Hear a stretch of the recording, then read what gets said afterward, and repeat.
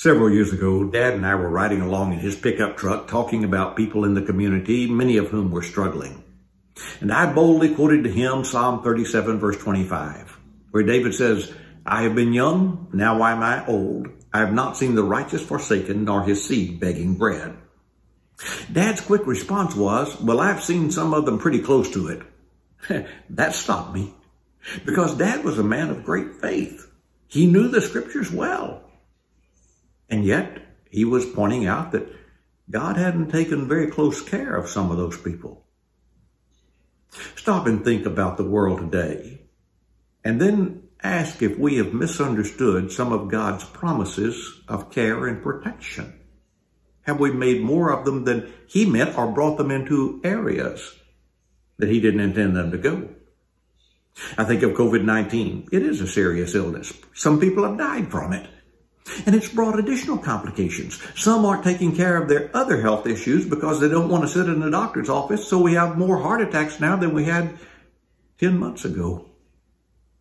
Or I think again of the depression and anxiety, even in young adults that you read about, all because of COVID.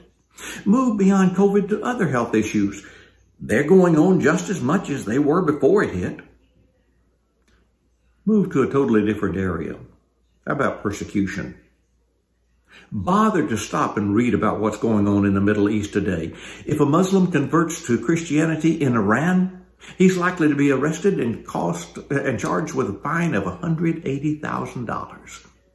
2 years ago, Christians in Egypt reported that they were experiencing unprecedented persecution. Today, in Syria, Christians just disappear. You can read about it online. Move to a totally different area.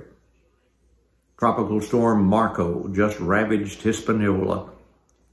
Lake City's church does some work in Haiti. Some people in Haiti died. Were they all unbelievers? No, some of them surely were God's children. So where was God?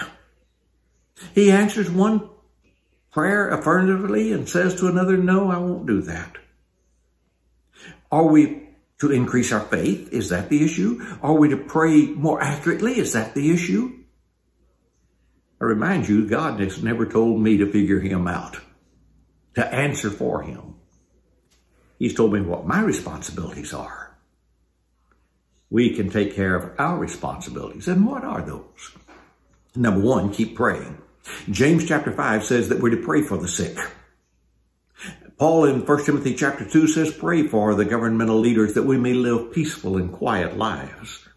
Keep on praying, even when you think he gives a lot of negative answers.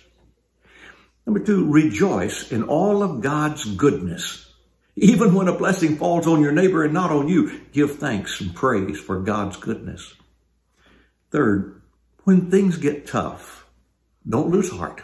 Keep going. Paul told Timothy, endure hardship with me. 4, rejoice. Be glad.